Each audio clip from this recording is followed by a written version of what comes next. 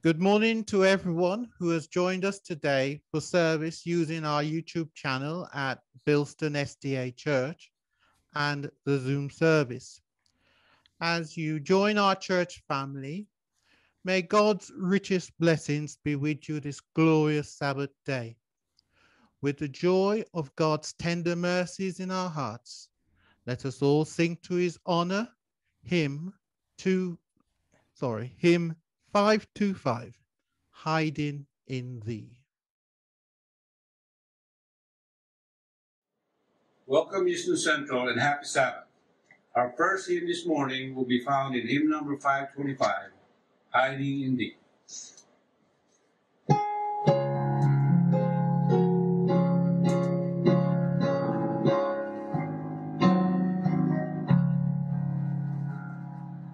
Oh, say to the rock that is higher than I, my soul in his confidence and sorrows would find, so sinful, so weary, undone would I be.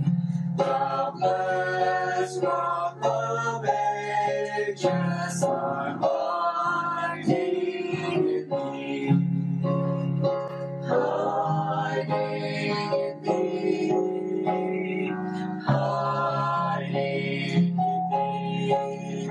The blessed rock of ages, I'm hiding in thee. In the calm of the noontide, its sorrows blow down. In times when temptation has worn me is bound, in the tempest of life, God is my leading sea. The blessed rock of ages, I'm hiding in thee, hiding in thee, hiding in thee. The blessed rock of ages, I'm hiding in thee. Out in the conflict when pressed by the foe, I've fled to my refuge and breathed upon home.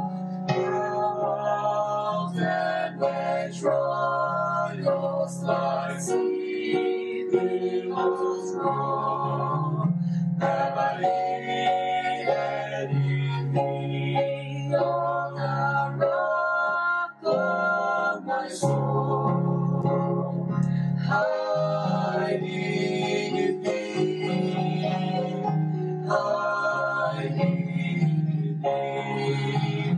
The blessed rock of ages, I'm hiding in thee.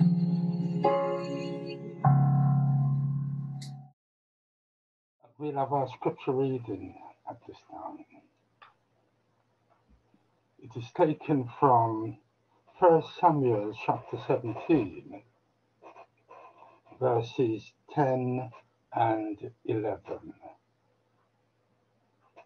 1 Samuel 17, verses 10 and 11. And the Philistine said, I defy the armies of Israel this day. Give me a man that we may fight together. When Saul and all Israel heard those words of the Philistine, they were dismayed and greatly afraid. May the Lord have his blessing on this portion of reading. We will now seek the Lord in prayer. I count it a privilege to be able to kneel before the maker of heaven and earth and to make my petitions known. I would encourage as many as are able and are minded to join me in taking advantage of this privilege of kneeling before the Lord. And let us speak to our Lord and our Savior. Heavenly Father, Lord, we humbly bow before you on the Sabbath day. Lord, we bow before you to worship you, to praise you, to glory in your most precious name. The name of Jesus is literally the sweetest name any of us could ever pronounce. Father, we praise you for your love, for your long suffering towards your people, Lord, who continually backsliding into sin. But Lord, since the beginning of time, you have done and are continually doing everything possible to ensure that we would one day get to spend eternity with you. Lord, your love is beyond our understanding, Heavenly Father. Lord, we praise you and we're so grateful that you've loved us with an everlasting love. Lord, it's you who placed the stars in the sky.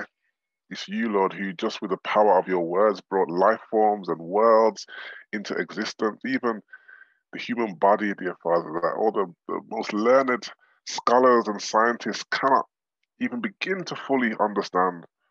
But Lord, you made us just by lovingly creating us and molding us in your hands. Lord, we are in awe of your magnificence. We are in awe of your splendor. Lord, if only we would have a clearer view of you, surely, Father, we would not live the lives that we are living right now. Lord, we are bound before you at this time, recognizing our need of you. We are sinners in a sinful world. And Lord, there's times where even when we think we are doing right, we are still doing wrong because we know no better. Have mercy on us, Father. Have mercy. And Lord, when you've had mercy and cleansed us with the blood of Christ, I pray, Lord, that you will give us power by the indwelling of your Holy Spirit. Lord, you said that you will place your law in our hearts, in our inward parts. Father, help us to heed your law because we love you. Help us to have the strength. Help us to have the spiritual inclination to know right from wrong. And then the strength, Lord, and the power to choose right time and time again.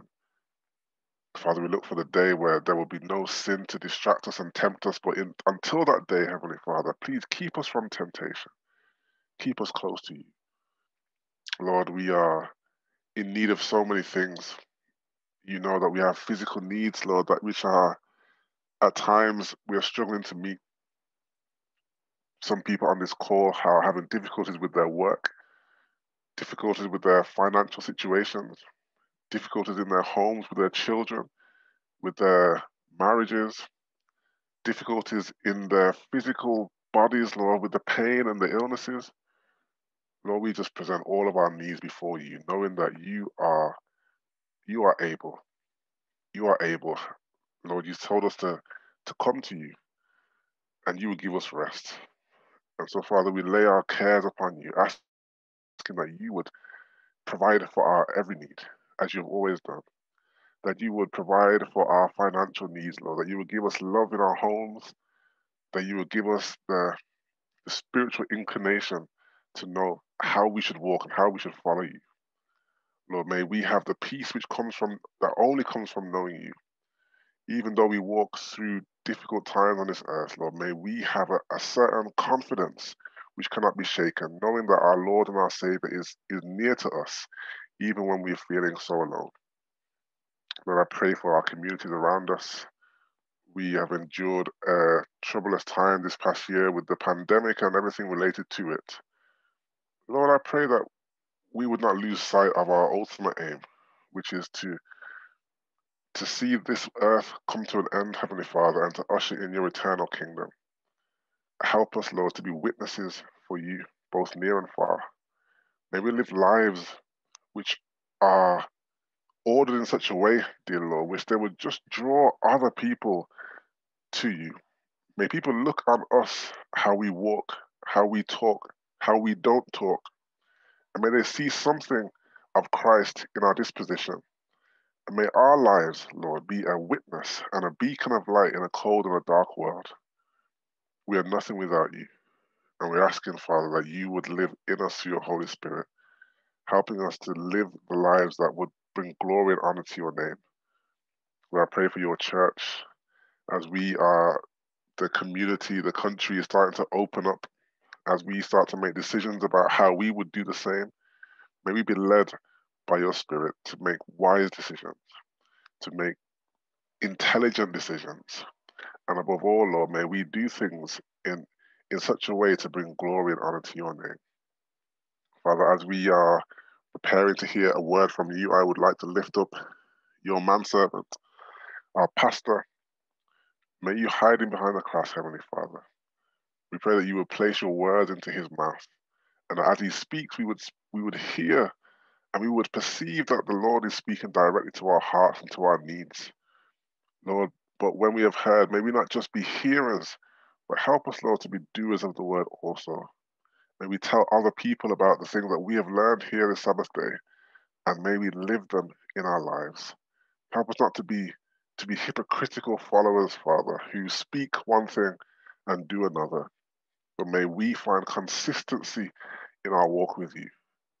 Lord, above all things, we are looking for the day when these things will be no more, where there will be no more disease, where there will be no more need for any vaccinations, where there will be no more pain and suffering. Lord, we are looking for the day where we can go home to eternity with you, where all the trials and the toils of this life will have come to an end. Before that happens, Lord, we know we have a work to do. We know we have a world to win for Christ. And so, Lord, we humble ourselves before you, recognizing our insignificance, recognizing our weakness, but knowing that the God that we serve is above all. And that, Lord, whatever the things that are impossible for us to achieve, for you, Lord, it's just a small thing. Help us, Father. Help us to finish the work on this earth, that the end may come. May this be our experience, dear Lord. And when that day should come, may we be looking for you in the clouds of glory, waiting for our Savior to take us home. Lord, we look forward to this day. Keep us faithful until the end, we pray. In Jesus' name, amen. Amen. Good morning, everyone. Good morning, children. I should say good afternoon, but let's start off with that. We have all experienced fear, and that's the title of our story today, How to Overcome Fear. Some are afraid of spiders. Others are afraid of sleeping in the dark. In Luke, the shepherds were afraid of the angels when they heard about the birth of Jesus. In Mark, Jesus' disciples were afraid when a powerful storm almost sunk their boat. This is their story.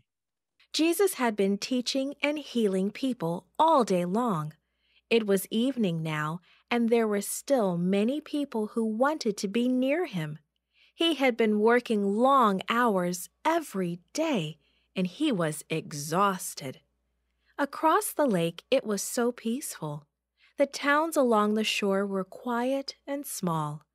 Jesus thought it would be a nice place to go and relax. He turned to the crowd of people. "We have had a good day, but it is time to rest," he said. Turning to his disciples, Jesus asked, "Are you ready, friends?" They nodded and climbed into the boat. Jesus joined them. As they pushed off, they noticed other fishing boats on the Sea of Galilee. Jesus was so glad to be able to rest for a while. He lay down in the back of the boat. The restful sound of the waves may have helped Jesus go to sleep. Some of the disciples had been fishermen on this very lake. They loved to hear the night sounds and to feel the cool wind. But suddenly the wind changed direction, as it sometimes does on the Sea of Galilee. The disciples looked at the sky. "Might be a storm," someone said. "That could be," another agreed. They braced themselves as the wind howled down from the mountains. Storms often came up suddenly on the Sea of Galilee, and that is just what happened. Lightning flashed and thunder crashed.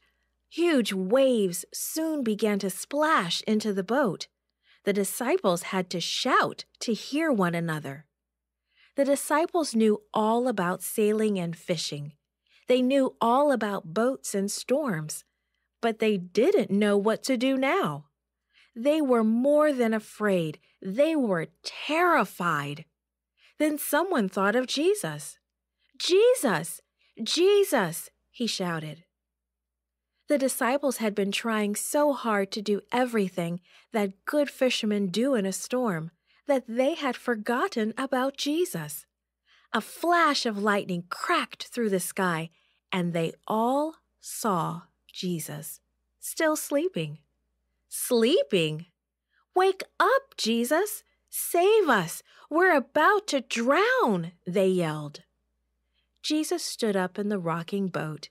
He saw the frightened faces of the disciples. They were wet and tired and helpless. Jesus lifted his hands. "Quiet," he said. "Be still." And right away, the storm just stopped. No more wind, no more lightning, no more waves crashing in. "Why were you afraid?" he asked the disciples. "Where is your faith?" The storm had pushed many of the boats close together, and now every person in every boat just stared at Jesus. He was not afraid, not even a little bit. Everybody began to whisper about Jesus. "What kind of man is this? Even the wind and the waves obey him." Today and forever, Jesus is always with us. He knows what we need, and he will care for us wherever we go, whatever we do, if we will call on him as the disciples did. That was their story. In John 14, verse 27, it says, "Do not let your hearts be troubled. Do not be afraid." There are 3 points I will make here. 1, Jesus always keeps his promises. The disciples had nothing to fear with Jesus in the boat. 2, Jesus is a prince, not just any ordinary prince, like Prince Harry, for example. Oh no, he is the Prince of Peace. He will always be watching over us and grant us his peace. We have only to trust him. The last point, you can overcome that fear. It may take hard work. It may take time, but you can count on Jesus to help you overcome. When we are afraid, we should go to God in prayer. Tell him all about it. We can ask him for his strength and courage. Just talking to him can increase your faith and make you stronger. Who can tell? Maybe you may just be another David in the making, or a Joshua, or a Gideon, or even an Esther. Let's not forget the girls. We need to talk about our fears, sharing them with others, focusing on the good things God has done for you and me. This will make your fear a minor annoyance or even completely disappear, making things look better and not as bad as they appear. We really do need to count our blessings one by one. We can always rely on God to help overcome our fears. When our trust in God becomes strong, your fears will become weak. Let's pray. Heavenly Father, give us the faith to have courage and to reside in you for all we can do In Jesus' name we pray. Amen. And thank you very much for that lovely story.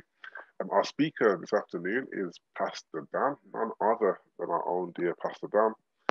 And it's a blessing that you have the time to spend with us this afternoon. We know that we have been blessed as you've spoken to us before, as you've brought the word of God, and we trust that the Lord will use you once more to speak to us today. And before we have Pastor Dan speaking to us, we have a meditational item. Okay. I see some nodding. Praise the Lord. Yes. Praise the Lord. After our meditational, the next voice you hear will be Pastor Dan. I have the meditational for you, church. But before I do so, let me give you a little bit about it.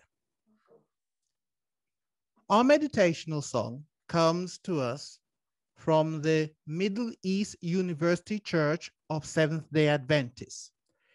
I'll call it the MEU. It's located in Beirut, Lebanon, a city that has been of central focus over the years for its troubles. Yet our church has maintained a presence there as far back as the 1940s. This sounds like a mission story. We at Bilston share a common link with the MEU, our worship of Christ in song. Many of our hymns are songs by the members of the MEU church, and I have been in contact with the church, and they send their greetings to the Bilston family. Just note how small our world has become through the means of modern communication. How great is our God. So, on to our meditational for today, sung by Eduardo and Evelyn Bovo of the MEU Church. My Redeemer is faithful and true.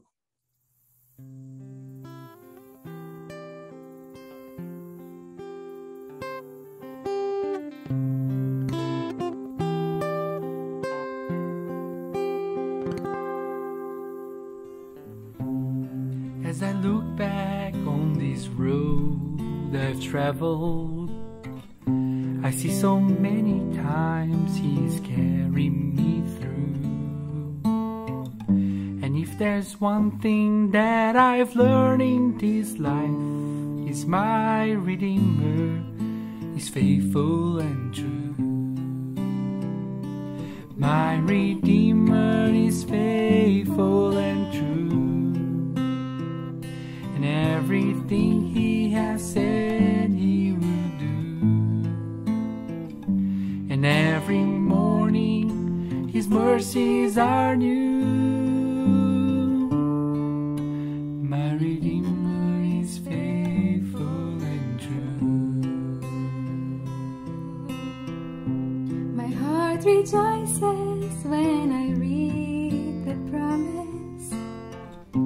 There is a place that I'm preparing for you.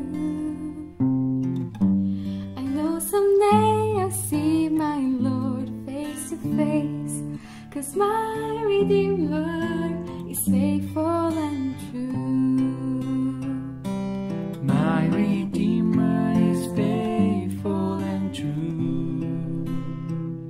And everything He has said He will do. Every morning His mercies are new. My Redeemer is faithful and true. And in every situation He has proved His love to me. When I lack the understanding, He gives more grace to me. My Redeemer is faithful and true. And everything He has said He will do. And every morning His mercies are new. My Redeemer is faithful and true. Jesus is faithful and true.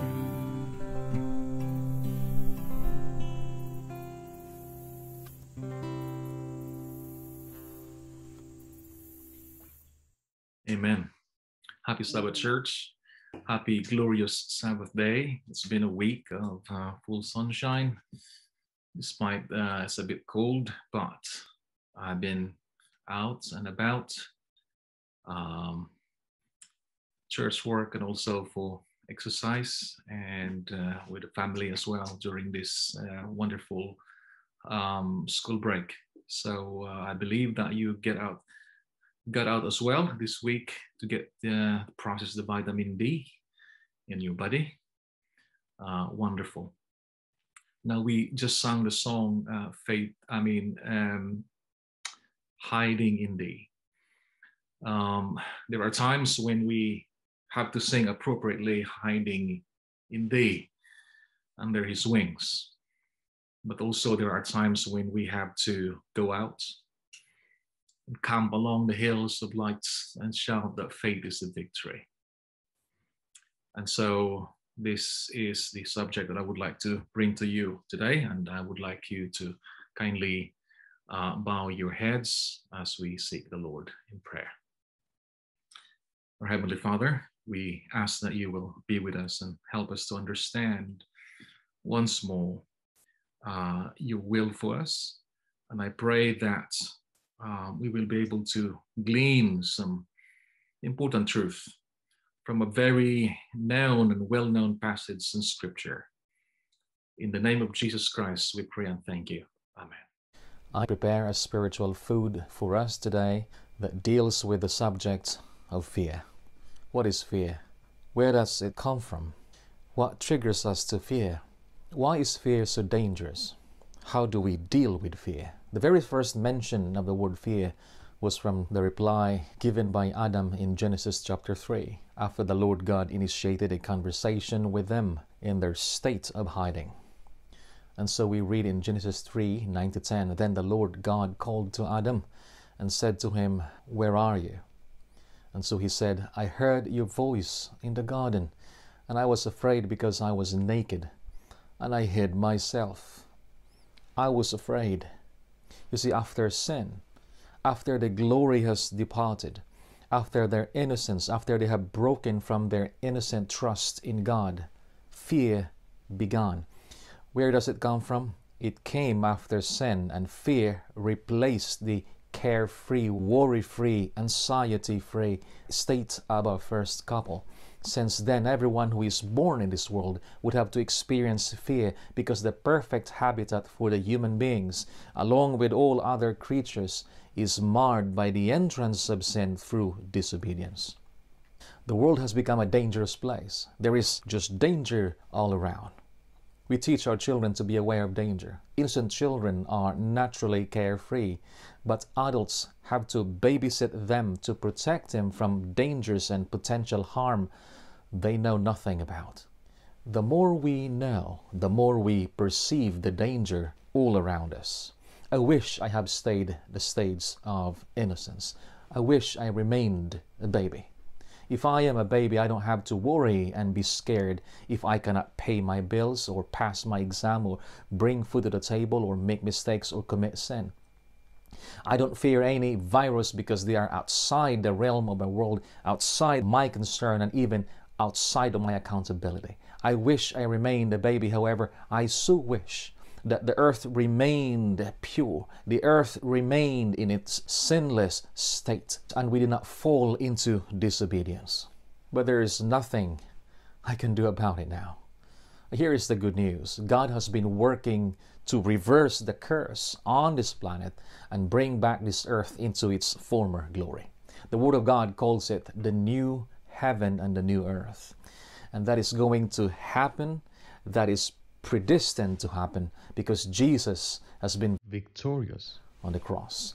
His victory on Calvary guaranteed the end game in favor of God, in favor of His people, in favor to all those who trust in in him. Meanwhile, we are not there yet. We are living between the then and the hereafter. We are in the middle of the two perfect stages. We are in the middle of the then perfect earth and the coming new heaven and new earth. We already have the assurance and the perfect guarantee, but we are not there yet. What we have now are God's providences. Therefore, in this stage of earth's history and timeline, He provides faith. He provides courage. He provides protection. He steps in when it is humanly impossible. He provides an environment for us to develop spiritual muscle and stamina to confront our fears, so that despite what seems to appear as overwhelming odds in front and around us, we are empowered to confront them. And so today we have chosen a chapter, a story in the Bible that demonstrates this experience. 1 Samuel chapter 17. I know you know the story. And I have decided to bring to your attention once more the famous story of David and the giant. We may know the stories in the Bible, but because the Bible is a minefield of treasures that need digging, even the most common passage or narrative in Scripture can be studied again and again, and the gems of truth do not run out. 3 out of 8 of the sons of Jesse joined the army under Saul, but David remained at home. After a time, though, however, he went to visit the camp of Saul, and by his father's direction he was to carry a message and a gift to his elder brothers and to learn if they were still in safety and in health. And this is when David met Goliath. The story of David and Goliath is more than a classic story of the underdog and the bully. It sounds almost untrue except when we realize that this is God's battle. In 1 Samuel 17, 1-3, the Philistines were trying to penetrate the highlands of Judah through the valley of Elah.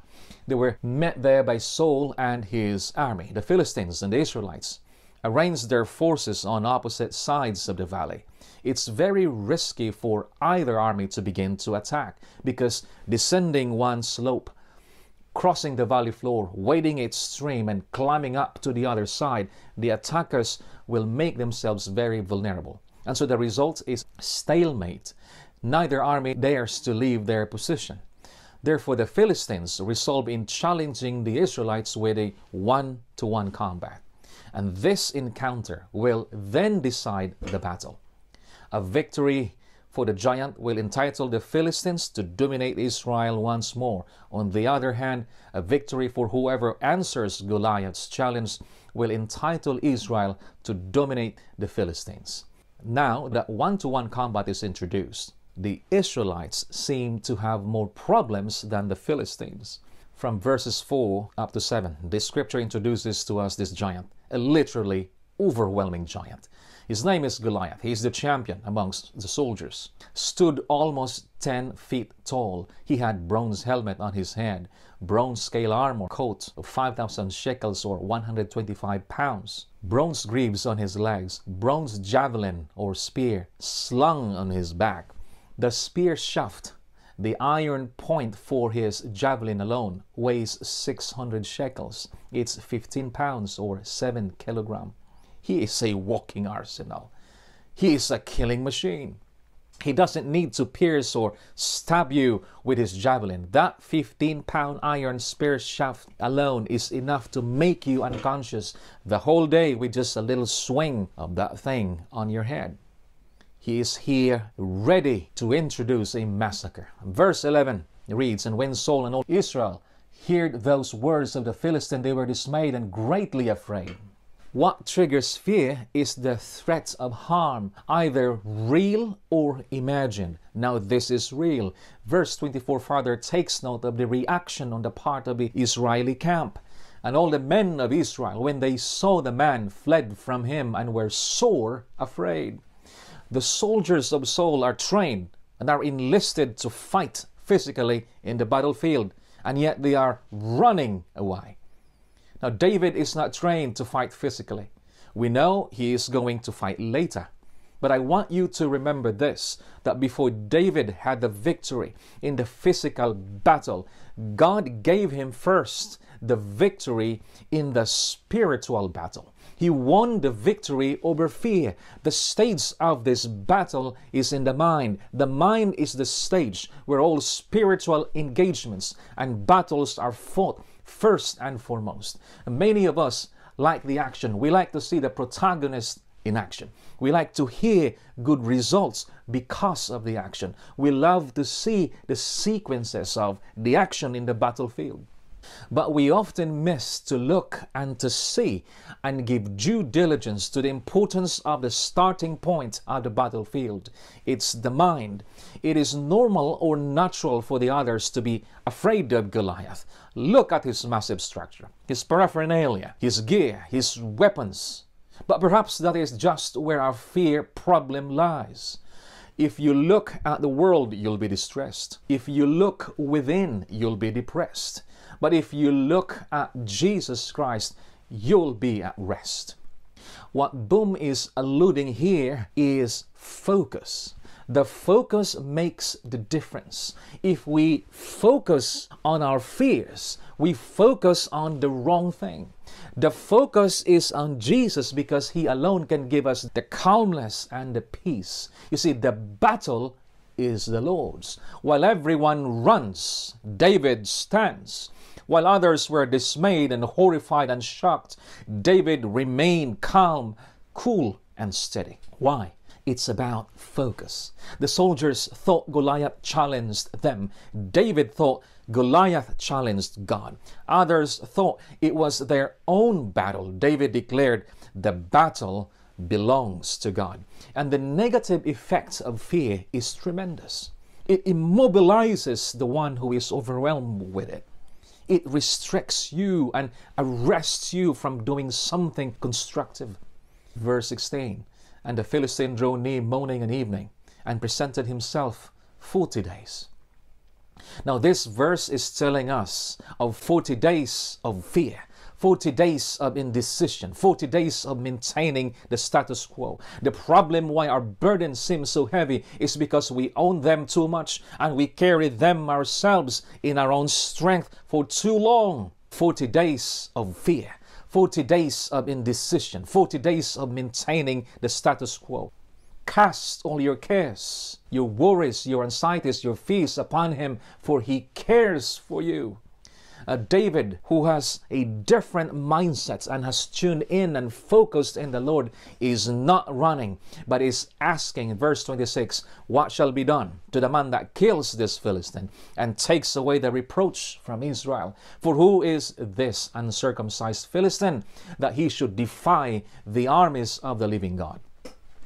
His action is clear. He seeks to define, to name, and to confront the challenger. You know, everybody in Alcoholics Anonymous, for instance, knows that until you name your problem, you cannot begin to deal with it. So name your giant. Name your giant. You know, all throughout my life, until I finished college, I was so afraid of water deeper than my height. I did not know how to swim.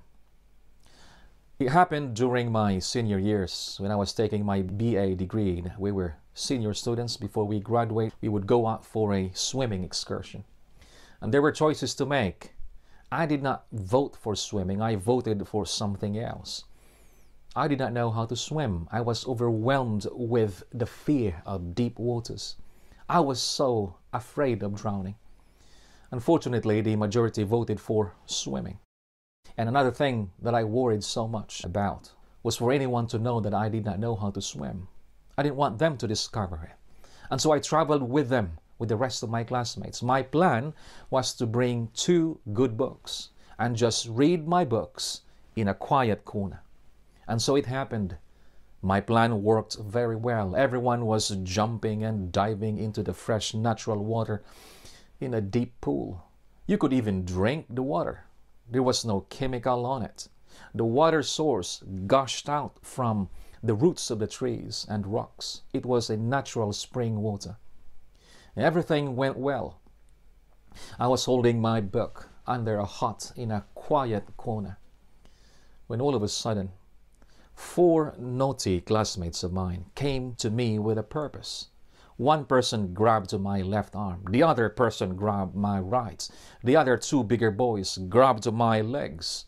And they carried me in front of everyone. Now everyone's eyes were fixed on me. They were laughing and giggling. And the next thing they did was not to put me on a special chair. They hurried me into the pool, into the deepest parts of that huge swimming pool, and they threw me in there, and they watched closely as to what I would do in the water. It was as if my spirit has left me for a while. I was in the deep water. It was as if I was Jonah there. I did not know what I did, but I began to move in the water. It wasn't the movement of someone swimming. It was as if I was dancing. They said to me that I was just like dancing a break dance in the water. Nobody helped me. They were just laughing at me. But for some reason, I managed to inch toward the side of the pool and grabbed that concrete. Summoning all my strength, including the rest of my adrenaline left in me, I brought myself out of the water and ran away from them. Two things I feared: deep water. Second, and for anyone to know that I did not know how to swim. I really wanted to avoid deep water, and I did not want anyone to know about it. But on that memorable day that I would never forget for the rest of my life, I was pushed and forced to face those fears. You know, after our graduation, I determined to know for myself how to swim. I went to the pool every day. I practiced swimming. I taught myself alone. I decided to face my fears squarely. Why? If others can, I said to God, then with determination and with your help, Lord, I also can. And since then, I learned how to swim under the water, from one side of the pool to the other side. I could hold my breath for long. I would breath on the other side of the pool. I learned how to do freestyle, and the most favorite one that I like is the breaststroke. My friends and I would go for about half a kilometer into the ocean with a boat and swim back to the shore using that stroke. Swimming used to trigger this incredible fear that I would feel on me. Now this fear is turned into one of my favorite hobbies. What giant are you facing? Call it out by name. David asks, who is this that everyone feared? Who is this uncircumcised Philistine who defies the armies of the living God? Define, name your giant, confront it by knowing it. And that is how David shrinks the giant down to size. And the next thing David does is to cast aside those naysayers. In verse 28, when Eliab, David's oldest brother, heard him speaking with the men, he burned with anger at him and asked, why have you come down here? And with whom did you leave those few sheep in the wilderness? I know how conceited you are and how wicked your heart is. You came down only to watch the battle. Now, his brother spoke to him as only older children can do to their younger siblings. They can put you down, and they can tell you you can't do this and you can't do that. And Eliab just went ballistic. He was angry. He became aggressive to David. But why? You know, Jesse was the father of 8 sons, remember? The eldest is Eliab and the youngest was David. Jesse made 7 of his sons to pass before Samuel earlier as nominees and candidates for something mysterious. And Samuel said unto Jesse, the Lord has not chosen any of these sons of yours. Eliab the eldest, the manly, the strong, good-looking guy, just couldn't not believe his eyes. David, his youngest brother, has been chosen and anointed instead of him or the other older siblings. Perhaps deep down in his thoughts were the feelings of envy and indignation. And it was just the right time that David was there during their 40 stressful days. David was criticized and was told off by his brother, but he continued on. You see, don't get distracted by the criticism of others when you face your personal battle. And be careful to avoid wasting energy, precious energy, fighting the wrong enemy. We may have difficult people in our families or in our church, but don't treat them like your enemy. We are on the same side here. Fight your personal battles. We don't fight each other. We fight together for the Lord. Verse 31. When the words were heard which David spoke, they rehearsed them before Saul, and he sent for him.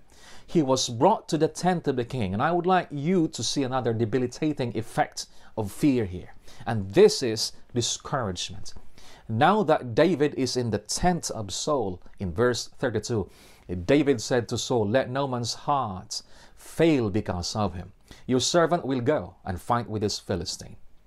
In verse 33, Saul said to David, "You are not able to go against this Philistine, to fight with him, for you are but a youth, and he a man of war from his youth. You can't go and fight this Philistine. You're too young, and you're too inexperienced. And he has been at this fighting business since before. You haven't even started to shave yet. Your chest hasn't even filled out. You're no good." You see, first it was his brother. Now it's the king himself. Do you see what kind of process David had to go through before he could even face the giant? You are not able to go. You can't fight. You're just a boy. And Saul and his army, go from fear to discouragement. And when fear overwhelms a person, it continues to wear that person down until they are so discouraged. And they themselves would tend to discourage others. But when David was confronted with discouragement triggered by fear, he recalled how God manifested his providences in the past. Verses 34 to 36. But David said to Saul, "Your servant has been keeping his father's sheep. When a lion or a bear came and carried off a sheep from the flock, I went after it, struck it, and rescued the sheep from its mouth. When it turned on me, I seized it by its hair, struck it, and killed it. Your servant has killed both the lion and the bear. This uncircumcised Philistine will be like one of them, because he has defied the armies of the living God." Now, what was David doing here? Was he bragging of his bravery? He killed lion, he killed bear, etc., single-handedly. Grabbing the mouth of a lion is a lot different from just shooing away the lion. Was he boasting? No. David did not do this to show off his own strength. In fact, there were likely no witnesses. He was recalling his thrilling experiences with God in the past, and he gave God the credit for his success in shepherding the sheep. And if God was with him in facing the bears and the lions, surely God will be with him in facing this giant. That was his argument. And Saul, in his discouraged mind, would not equate the works of a shepherd and the engagements of a warrior, because shepherding is totally different from battle fighting. And many of us would say that David is too simplistic here. It's a childish reasoning. Well, perhaps in times of crisis, to be simplistic and to take the attitude of a child comes really very handy. You see, in Matthew 18, verse 3, Jesus said, "Verily I say unto you, except ye be converted and become as little children, ye shall not enter into the kingdom of heaven." When David was faced with discouragement, he recalled and he rehearsed his wonderful experiences with God in the past. He had the faith of a child. And David's conclusion in confronting discouragement brought about by fear is very simple. The Lord who rescued me from the paw of the lion and the bear will rescue me from the hand of this Philistine. You see, his workplace provided him the environment to develop his spiritual muscle and confident faith. His daily work allowed him to fortify his faith in the Lord.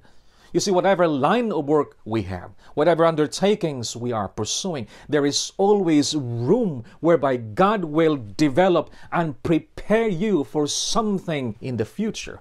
You see, God is everywhere. Don't be so tunnel visioned. God is in your workplace. He can use you there to shine for Him. Yes, Samuel was in the temple. Yes, he was trained in the temple. But David's training was in the secular vocation. Yet regardless, spiritual battles and victories are to be won. And God is ready to provide those little victories wherever we are, preparing us for greater victories ahead of us, even in areas that we do not know anything about. The transition of David is remarkable. You see, from humble shepherd into the battlefield. And there is a huge gap. There is a remarkable chasm that divides in between. But the Lord has been filling in the gap. Fill your mind with God. David's mind was so filled with God that there was no more room for fear and discouragement to settle in. Of course, fear and discouragement will always be entertained by the mind, but they ought to be squeezed out with the presence of the Almighty God. But wait a minute. What if David was discouraged? The question is, who was supposed to fight against Goliath? That is the question. And the answer to that is found in 1 Samuel 9 verse 2. And he had a son whose name was Saul, a young man, and a goodly. And there was not among the children of Israel a goodlier person than he. From his shoulders and upward he was higher than any of the people. The giant amongst the Philistines is Goliath, we know that. But the giant amongst the Israelites at this point is who? It's King Saul. Not only was he tall, he was the most handsome. There was none finer than him. He literally stood head and shoulders above the crowd. He was the hunk. He was the hottest dude in his time.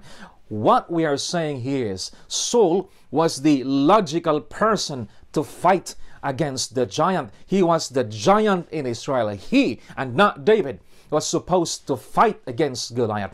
Earlier on, God said to Samuel, do not be deceived by outward forms and looks. Looks aren't everything. Men and women look at the face, but God looks straight into the heart. David's not a soldier. He's not a warrior. He's just a youth. You see, young people, there's always a place for you in the Lord's work. Expertise may help, but not as important as we have always thought. Because in the Lord's recruitment agency, no matter what, no matter who, no matter where you're from, no matter how small you think you are, God can do huge and extraordinary things for you once our humble talents are baptized with the Holy Spirit. And there is nothing that Saul could do now, because Saul can sense that David speaks with words of faith bigger than his fears and discouragement. And so the Bible records him saying, "Go and the Lord be with you." Verse 37. Now it could have been to his credit when he said, "Go and the Lord be with you," period. But now in verse 38, he clad David with his clothing, and he put a helmet of brass on his head, and he clad him with a coat of mail. And David girded his sword on his clothing, and he tried to go, for he had not proved it. And David said to Saul, "I can't go with this, for I have not proved them." And David put them off. David took them off. You see, this was from the Lord, that it might plainly appear that he fought and conquered in faith, and that the victory was from God, who works by the most feeble and most despised means and instruments. David was far better armed than any of Saul's army, just as one who has learned the word of God and put them into practice is far better armed than one who is well versed in all professional arguments of unbelief. And David moved on in verse 40. He took his staff in his hand and chose him 5 smooth stones out of the brook, and put them in the shepherd's bag which he had. even in his wallet, and his sling was in his hand, and he drew near to the Philistine. Now here's the question. David chose 5 stones. But why 5 stones? 1 stone is enough to kill a giant.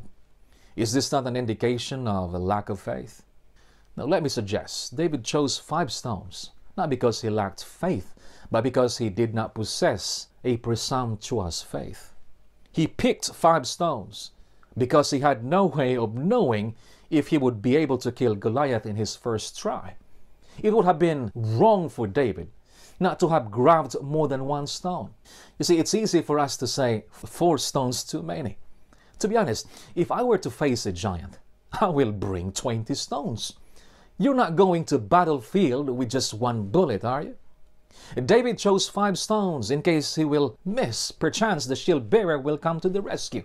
At least he has some contingency plan, and that is not unbelief. Now, you can drive from here to Scotland without eating your breakfast, but you cannot drive from here to Scotland with just a liter of fuel in your tank. Faith does not set aside reason. Just because we have faith in God doesn't mean that we have to give up common sense. Just because you prayed for traveling mercies doesn't mean your seatbelt is no longer necessary. Verse 41 to 44. Meanwhile, the Philistine with his shield bearer in front of him kept coming closer to David.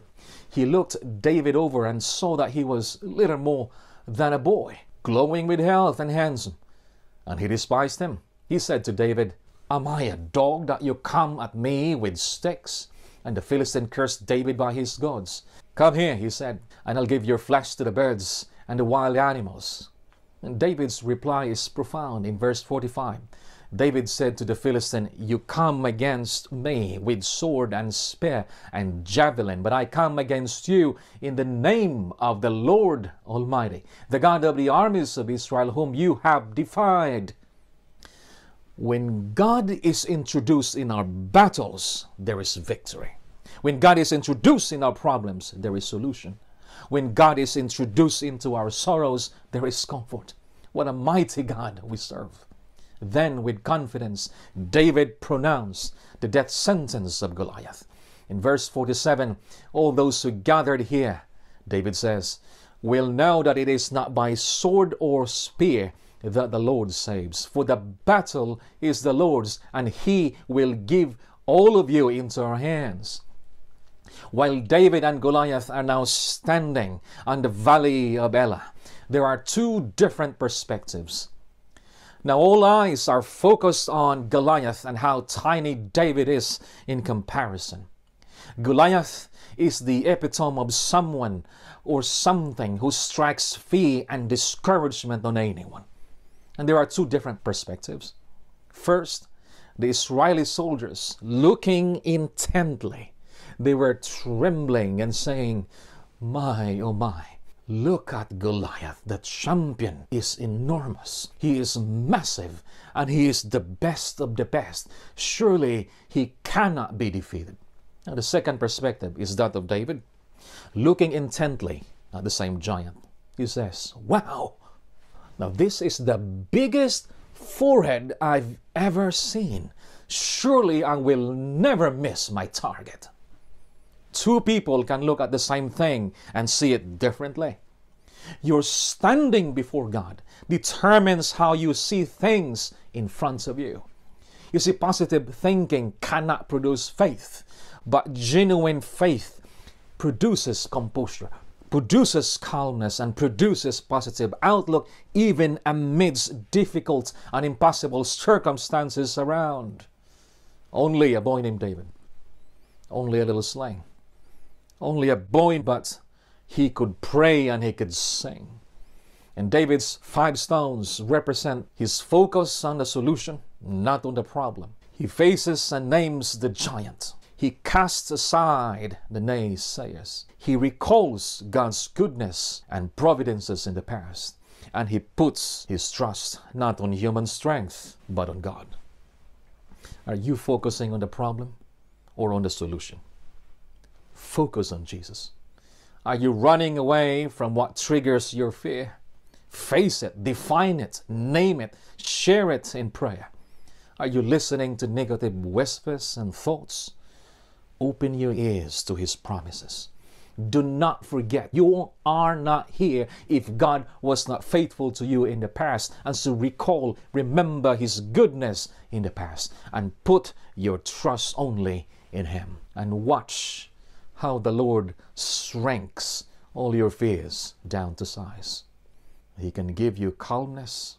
He can give you tranquility and peace. The Lord bless you. Amen. Amen. Amen. Amen. Didn't our heart burn within us as we listened? I pray that each and every one of us will take and gain something from this message of hope and how we can be victorious. I love all the examples Pastor gave.